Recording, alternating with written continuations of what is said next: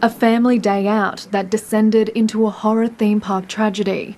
Cindy Lowe, Kate Goodchild, Luke Dorset and Ruzi Aragi were killed when the Thunder River Rapids ride malfunctioned at Dreamworld in October 2016. Now the park's parent company is facing 3 criminal charges. The independent health and safety prosecutor has today confirmed that he has laid charges against Dreamworld, Ardent Leisure, and that they are now before the courts. They relate to alleged breaches of the Workplace Health and Safety Act.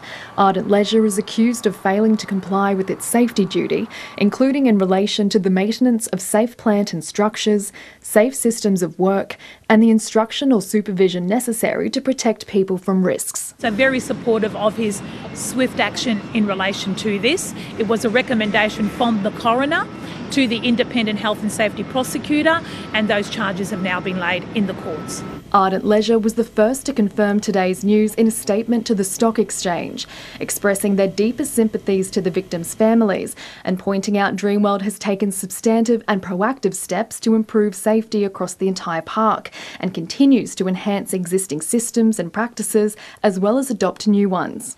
Each offence has a maximum penalty of $1.5 million, meaning Ardent Leisure could face up to $4.5 million in fines.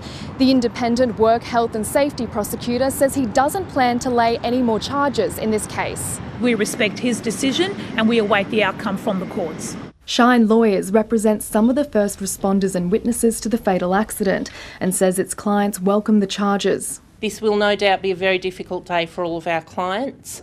The amount of the fines is being welcomed by our clients, although some of them believe that it still doesn't go far enough. There were 4 lives that were lost tragically, and you know, what price a life? The matter will be mentioned in Southport Magistrates Court next week. Kate McKenna, ABC News.